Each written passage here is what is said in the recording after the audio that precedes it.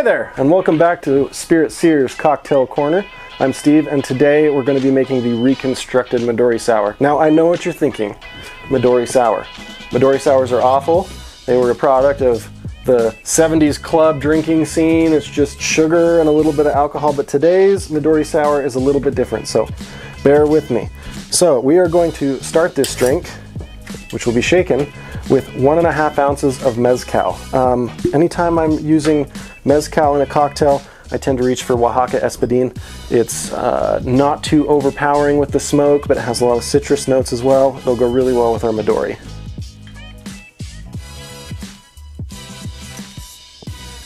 So 1.5 ounces of the Oaxaca in our tin. Then we're going to go with 3/4 ounce of Midori. Midori gets a bad rap, doesn't get used much anymore, but hopefully this drink will help to change that.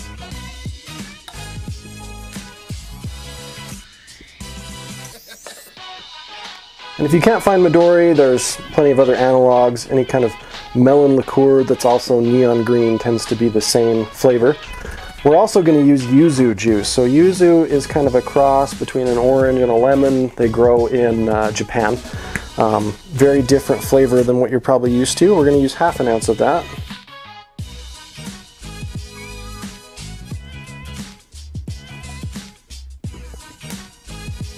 And then we're going to go with a 1/2 ounce of pineapple juice. Fresh if you can.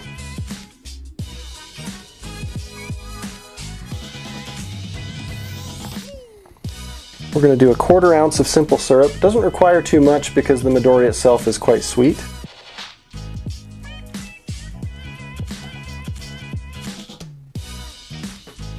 And then we're going to put an egg white in our cocktail, as this is a sour, and the best way to make a sour is with an egg white.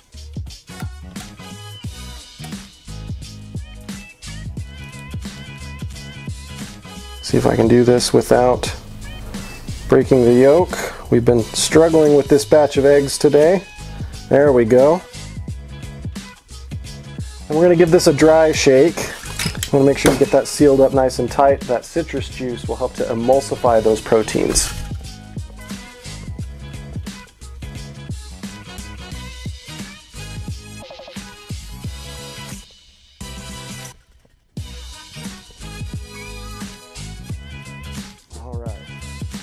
We'll pop that carefully. It does tend to build up a little bit of a pressure. And then we'll wet shake with ice.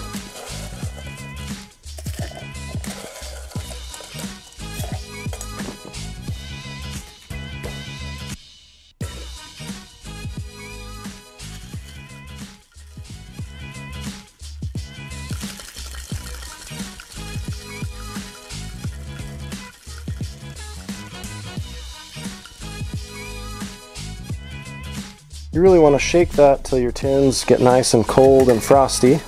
And then we will double strain this into a coupe glass. You want to double strain your egg white cocktails because if you get any ice chips in there, it will kind of kill the foam.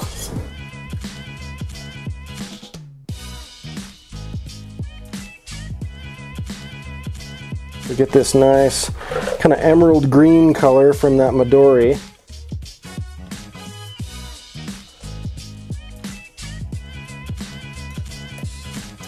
And let's see what it tastes like.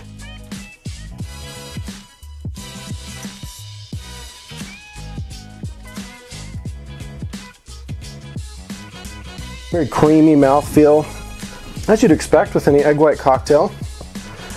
But the melon is kind of tempered by the very, very tart nature of the yuzu juice, and then you get this hint of wood smoke on the end. It makes it very complex.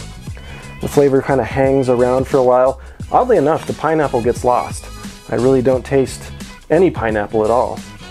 But as far as being an improvement to the original Midori Sour, I would say hands down, yes. Enjoy.